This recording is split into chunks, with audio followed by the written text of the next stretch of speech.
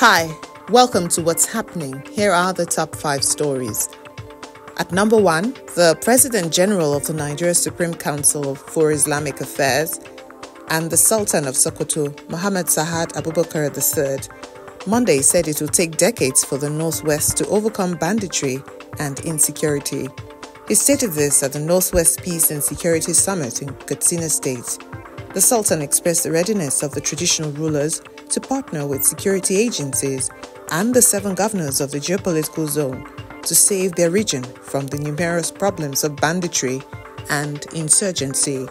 He enthused that by the end of the summit, proposals to bring insurgency to the barest minimum for people to go about their lives and businesses will be arrived at. In the last few years, bandits have been on the prowl in Kaduna, Katsina, Zamfara, Sokoto, Kebbi, Kano and Jigawa states. Thousands of people, mostly vulnerable persons, have been killed and displaced by bloodthirsty marauders who mostly disguise as herders. At number 2, the Federal Capital Territory FCT Police Command says it has nabbed 4 suspects in connection with the murder of retired Brigadier General Uwem Harold Udokwere. The FCT Commissioner of Police, Benes Igwe, disclosed this while parading the suspects as well as others who committed heinous crimes at the FCT Police Command headquarters in Abuja on Monday. He also declared 2 suspects wanted in connection with the murder and reiterated the efforts of the command to apprehend them. He further said the command has been able to arrest some wanted notorious kidnappers and their accomplices, one of which is Isa Muhammad, an SKP from Kuje Correctional Center and the chief informant. The commissioner lamented that some criminals will commit crimes in the FCT and escape to other states, making it difficult for them to get caught. He, however, said that no matter what, the command is committed to upholding high security standards in the city. According to an earlier statement by the Federal Capital Territory Police Command, Udokwere was killed during an armed robbery attack on his estate on Saturday morning. At number 3, Shoprite has announced its decision to close one of its branches in Abuja starting on June 30, 2024. This development was communicated through a circular signed by the Chief Executive Officer, Dr. Folakemi Fadamsi, on behalf of the retail supermarket. The circular outlined the reasons behind this decision, attributing it to the prevailing financial situation in the country and the challenging business climate.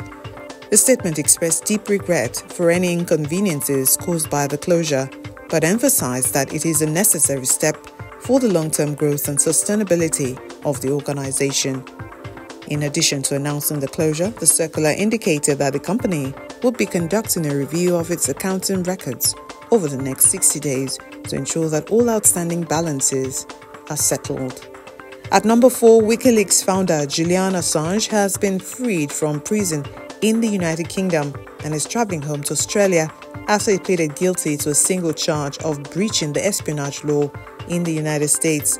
Assange will plead guilty to 1 count of conspiring to obtain and disclose classified U.S. national defense documents, according to a filing in the U.S. District Court for the Northern Mariana Islands.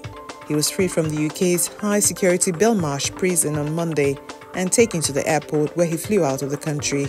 Assange will appear at a court in Saipan at the U.S. Pacific Territory at 9 a.m.